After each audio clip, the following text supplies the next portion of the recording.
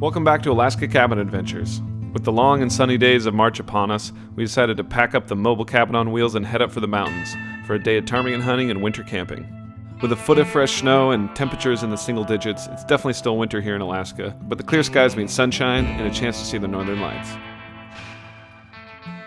What's up, guys? It is a beautiful spring day up here in Alaska. We're gonna do some ptarmigan hunting and camp out for the night. This is our new setup. This is a Ford F-250 with a Lance Squire light. It's from the 90s and it's the lightest camper that Lance ever made. I'll give you guys a full tour of this thing later on, but I just wanted to show you the rig.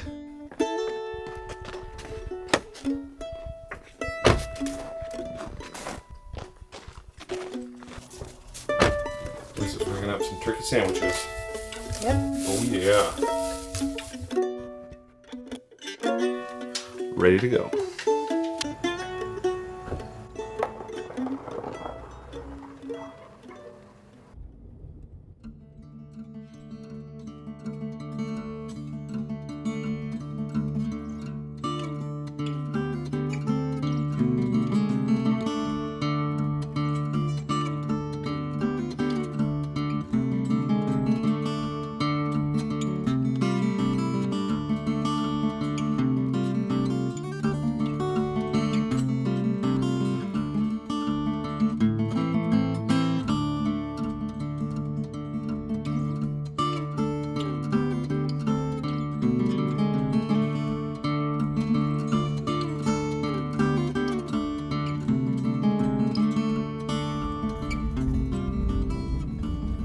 Alright, we made it, and what's cool is that it's only about half an hour, 45-minute drive from the cabin up to here. We're gonna get our snowshoes on and head up this valley, see if we can't find some ptarmigan. They are like the Alaska version of a game bird, like a pheasant or something like that. It's basically a little tundra chicken. They turn totally white in the winter, and in the summer they get totally different, like brown and black and gray plumage.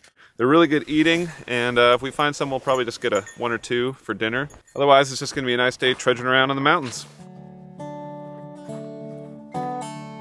Come on, bud.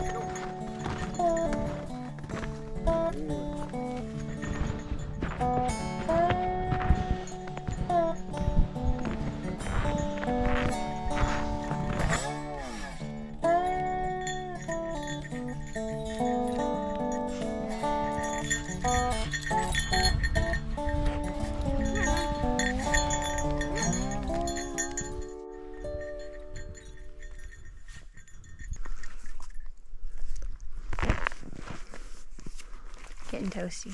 It's hot. It is. Might get a sunburn today. Well, the trail is non-existent. We thought we'd have a little bit of a hard-packed snow machine trail to work on, but it's gone. So we're just breaking trail.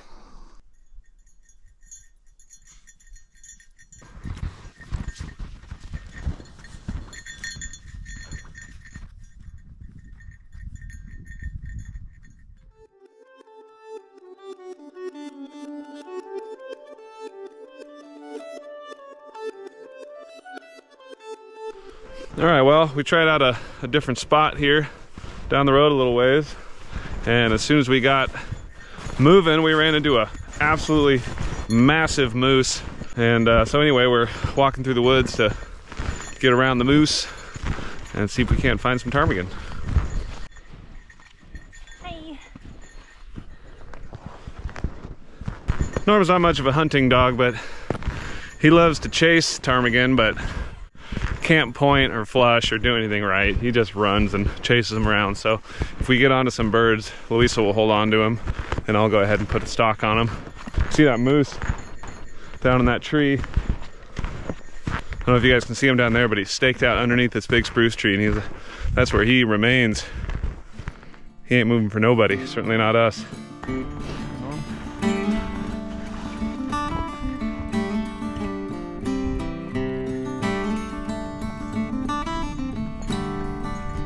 I peeked up over that little berm and there was a huge moose standing right in front of me.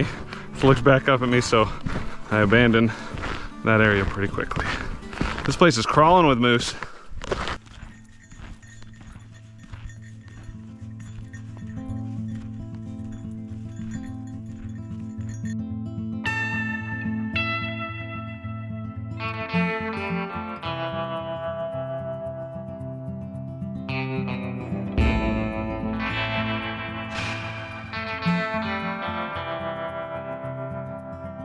All right, well, we're getting really tired. We've been trudging around in the mountains for quite a few hours, and we're about to just turn around. And then just now, across the way, across this steep gully, you probably can't see it, but right up in there, there's hundreds and hundreds of ptarmigan tracks. So that's definitely where the birds are hanging out. The problem is we're over here and they're over there. Anyway, we're gonna see if we can get close to them, huh, Norm?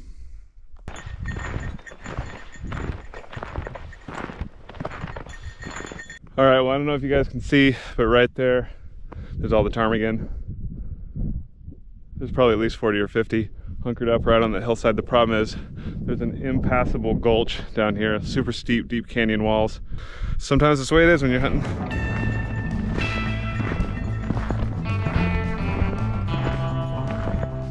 All right, so we're way up valley now to where it's starting to flatten out, and there's hundreds more tracks in here, so I think this is where the birds are, so this is going to be our best bet. All right, well, ptarmigan have eluded us thus far. You can hear them in the distance, but I don't know, they might get the best of us today. No ptarmigan. Maybe we'll get one on the way back, but I thought for sure we'd get one up here. Anyway, some days you get them, some days you don't. So we're gonna go back to the camper and play cards and eat a lot of food. Whew, bummer. All right, we'll start the walk back.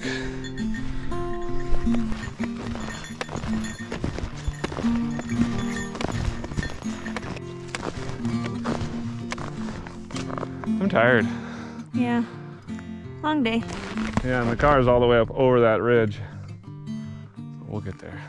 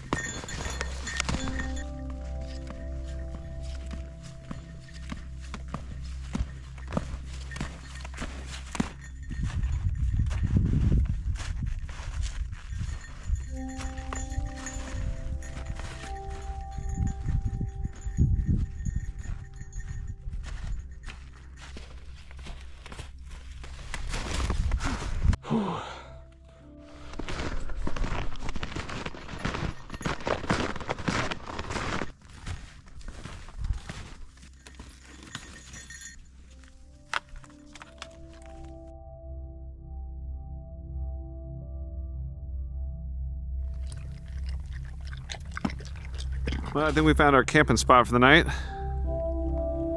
Pretty sweet spot. Give you guys a quick tour of the rig. We got a Lance Squire Light camper. It's like a 1994, I think. And this camper only weighs 1,450 pounds dry. So it's a really great option for like an F-250 without having to beef up the leaf springs or anything like that. We took this camper on like a 2,000-mile road trip all the way up to Prudhoe Bay on the haul road last year, and it did great. So it has all the basics that you'd need, like propane heater, fridge, and a cooktop, and then a sleeping area. And that's it. Where there normally would be like a bathroom, there's just a big closet, which I actually prefer. Tons of space for storage. It also has like an outdoor shower and stuff hooked onto it, which we never use. But yeah, anyway, it's a great camper. I got it for like a couple $1,000 from a guy who even installed the tie downs for me because he had the same truck. So he's just a really nice guy who was like, oh man, you got the same truck. Let me go ahead and switch over my tie downs for free. So yeah, it was a really great deal. And we'll go take a look inside. Norm's already in bed. Norman wastes no time getting comfortable after a long day. How you doing, buddy? Yeah, he's tired out. Anyway, here's the sleeping area. We put in cedar paneling up over the top, which smells nice and looks nice. We're gonna redo the rest of the camper with that kind of wood paneling stuff too, but yeah, the cab over area. And then there's this nice like storage loft for bags and things like that. And there's Louisa. There's our like dinette hangout area and a little ukulele that we travel around with for jamming. Cook area, like I said, just a range. I wish it had an oven. That's one thing I'm thinking about, cutting this area out and putting an oven in instead, because then you could just do easy freezer meals. It has a propane / electric fridge, which right now is empty because it's the middle of the winter. And a sink, nice little window to look out, some lights. I put in all LED bulbs into everything. Then, like I was saying, instead of a bathroom, it just has this big closet, which you could put like a porta potty in if you wanted to. But instead, it's just this great storage closet.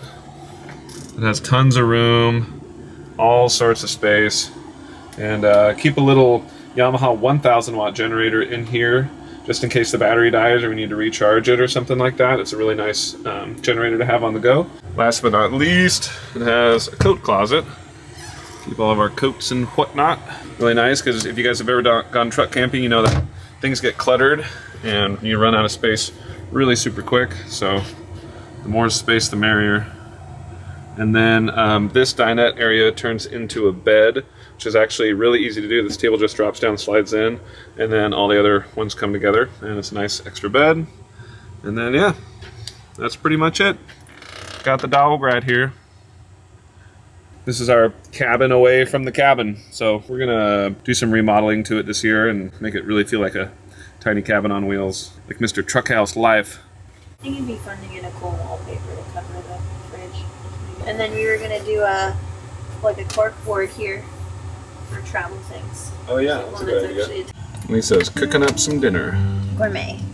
We're having soup and hot dogs. Chicken corn chowder.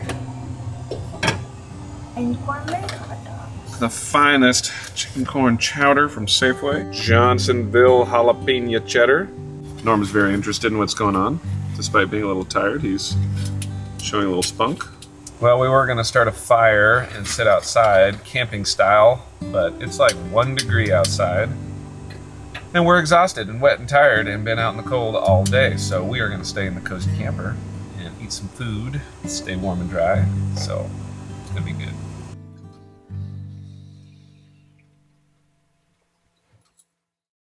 Well, we didn't get any ptarmigan today, but we sure did get an awesome sunset. Pretty sweet spot for truck camping.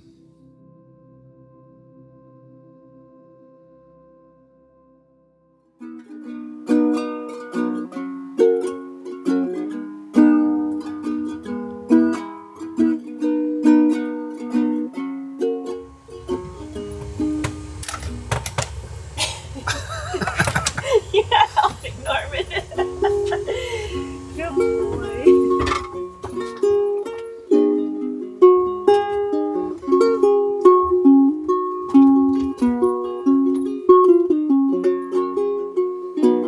Well, that was an awesome day. Got a lot of sunshine, tromped around in the mountains, and got to hang out with this character.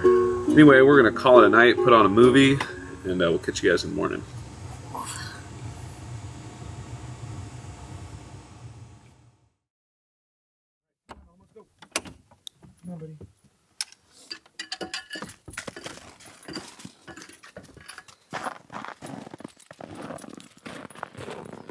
Good morning.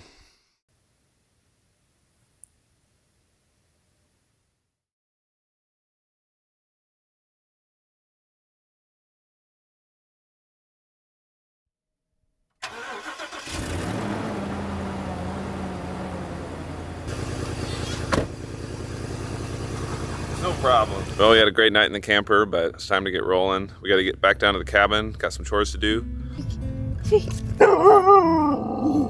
Yeah.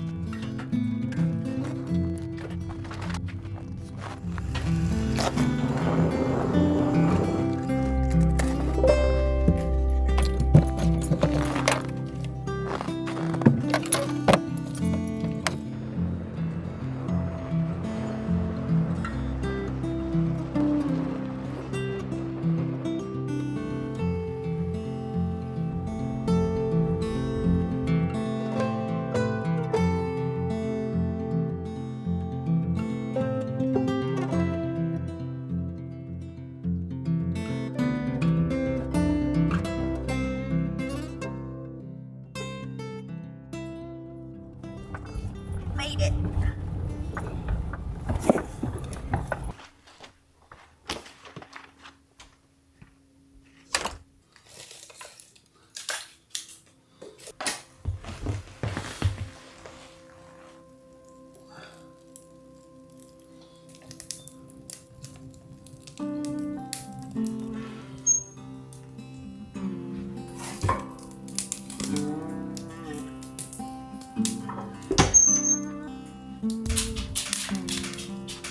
Alright guys, well that's all for today. Thanks a lot for watching. Don't forget that all the music in my videos is totally original, written by me and my buddy Forrest Wilson. And thanks a lot for watching. We'll see you guys on the next episode of Alaska Cabin Adventures.